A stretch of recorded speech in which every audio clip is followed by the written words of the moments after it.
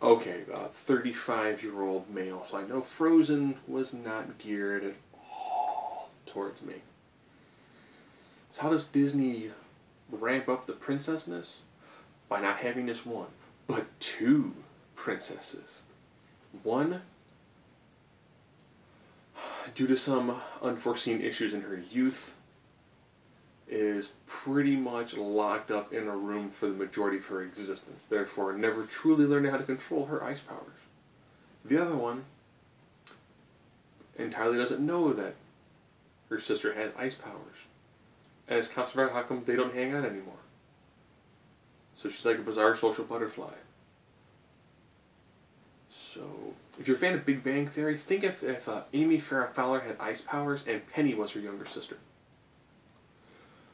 So, Disney does this great jump like 20 years in like 10 minutes sort of sequence.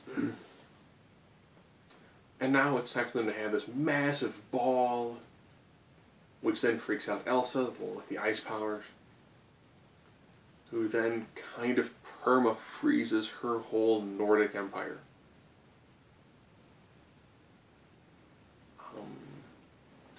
Yeah, so you have the cold-hearted sister, the goofy, happy-go-lucky sister, and Disney continues its vein of, if you are rich, you're probably a villain, and if you're a rich, white, and male, you're definitely a villain.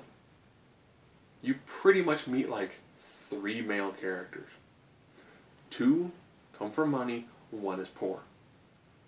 What if you figure out which one is the nice guy, which ones are the villains?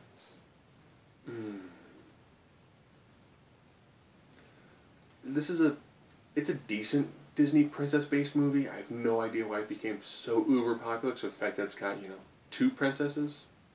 Princess eyes. Yeah. There's lots of the standard, exposition through song. Let It Go is a decent song. It works well. I'm okay with it. I never heard it on the radio because I don't listen to the radio. I'm like, alright, not bad. Don't get precisely how it ties in directly to a woman with ice powers who had no training because they didn't take her to the Xavier school. This is Disney. They totally could have done that. She totally could have had like a bald dude in a wheelchair and be like, I will help you use your powers. Maybe for Frozen 2. Or maybe since they own, not that many Marvel non-X-Men related characters would have the ability to wield ice. Well, Crystal, so they could maybe do a crossover with Frozen and the Inhumans. That kind of worked. I don't think they own the rights to Megan, the character from Excalibur. But since this actually worked as a film, Warner Brothers, guess what? You can totally do a film about ice. The female princess with the white hair or blonde, depending on who's drawing her, who tends to dress in blue and white and has ice powers, and has guy problems. Literally, she's dating a guy named Guy, who's kind of a dick. It's totally right there. You can just take the idea of Frozen, put it in more like modern times, throw on a Guy Gardner Green Lantern, there you go. Because if it worked for Disney, it has to work for everybody else. The female characters, since you really have 2 that are main ones, they don't really get beyond... They've got very, very few moments where they feel beyond stock.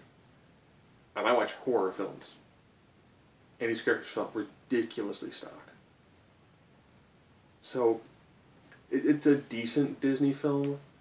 I'm still a fan of the classic ones. Because when you watch them, they had a much smaller cast. People actually felt like they needed to do something. It is kind of hokey, it is kind of cheesy. But knowing that's not written for my gender, nor my age range, I'm pretty sure other people probably absolutely, completely, and totally love this movie. For me, I was like, meh.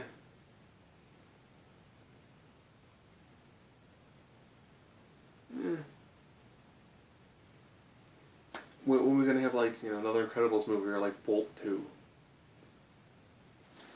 Or Black Cauldron 2?